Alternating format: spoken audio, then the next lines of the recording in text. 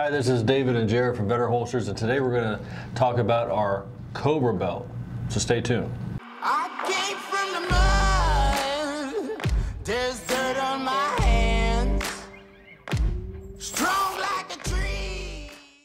All right, so first thing we're going to talk about is the belt buckle itself. Jared's going to share all this information with us because he's, Yeah, the Cobra buckle that we use is it's the Austro-Alpine original Cobra buckle design, but we use the step-down version. So what that is, it's going to be an 1.5-inch belt buckle, and the glory of that is you can thread it through almost every single belt loop. A lot of times with the larger Cobra belt and Cobra buckles, it can kind of get tedious when you're trying to adjust the sizing and put it on and off, especially if you wake up late for work, you got to throw on your gun belt.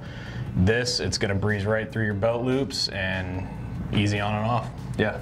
It's nice. All right, so next up we're going to be talking about the operation of the Cobra buckle. So I'm going to talk about the very simple operation because that's really all I know, but Jared has a little bit more details on how the whole thing works and all that stuff, so I'll let him talk about the details. But first up, what I need to know on how to operate it is there's these two levers, top and bottom. If you push those two little levers in, the buckle comes undone. Real simple.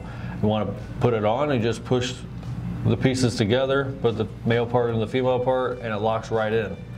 And if you want to take it apart, it doesn't come apart until you push these two levers down. It's locked in, it's good to go. And that's really the simple operation of it. What do you got? I mean, they kept it pretty simple. They use it, I think they call it their stab lock design, and basically what that allows is it allows you to one hand take it on and off. Very easy to go in, but once it goes in, it's not coming out unless you press those two tabs down at the same exact time. I've heard some real crazy statistics on like how much weight it can hold, or that. Do you have any? Off the top of my head, no. I've definitely heard numbers thrown around of 3,000 pound plus ratings. So yeah, it's pretty interesting. Yeah. Not that I would ever need it, but I think No. a lot of people, they're going like rappelling or something like that. They're very commonly used on like rigging belts and things like that. So they can definitely hold their own. Yeah, it's great. So a big question we get a lot is the Cobra belt adjustable? It is very adjustable.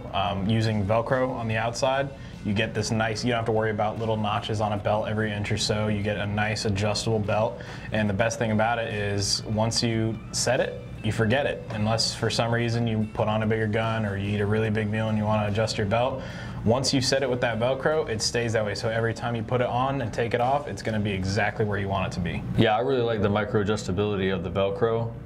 These belts, they come in different sizes, like large, medium, small, and you get about 3 or 4 inches of play on the actual Velcro sizing, and you can get it all the way down to like the centimeter. All right, so we've talked a good amount about the buckle, but the largest portion of the belt is the belt itself. Yeah. So it's very sturdy and very rigid. You want to tell us a little bit about it?